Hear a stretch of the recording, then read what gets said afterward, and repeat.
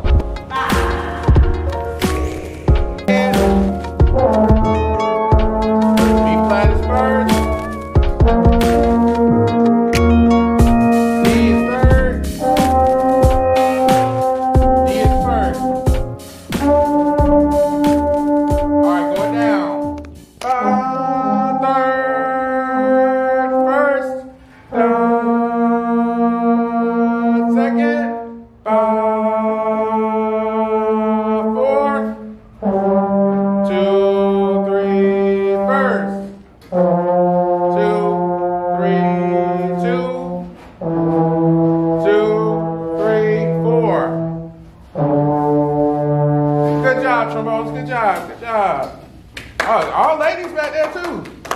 All right. Yeah. Go girls. All right. All right. Cool. So that's the key of cuffing, or the key that we put it in. Nice, comfortable key. Uh-oh. All right. So let's read and see how we deal with it. All right.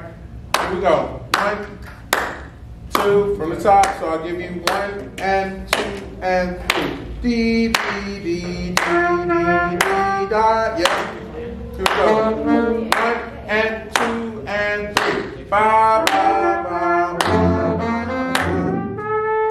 ba, ba, ba. Everybody got me now? Yeah. I take stuff slow.